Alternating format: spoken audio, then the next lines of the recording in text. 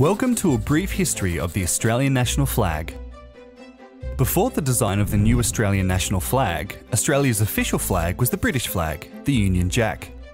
It was decided that a new national flag should be designed to represent Australia's federation and to celebrate our new nationhood. In 1901, Australia's first Prime Minister, the Honourable Sir Edmund Barton, announced an international competition to design a flag for the new Commonwealth of Australia.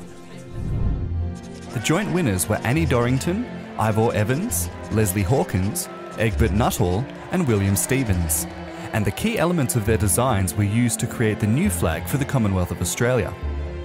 The new design of the flag has three elements: the Union Jack, the Commonwealth Star and the Southern Cross. The Union Jack in the upper left corner represents the history of British settlement. Below the Union Jack is a white Commonwealth or Federation star. It has 7 points representing the unity of the states and territories of the Commonwealth of Australia. The Southern Cross is shown on the flag in white. It is a constellation of 5 stars that can be easily seen from the Southern Hemisphere and is a reminder of Australia's geography. The flag was flown for the first time on the 3rd of September 1901. It can now be seen flying high over Parliament House in Canberra.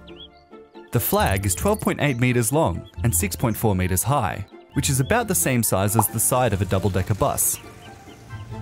To learn more about the Australian national flag, visit our website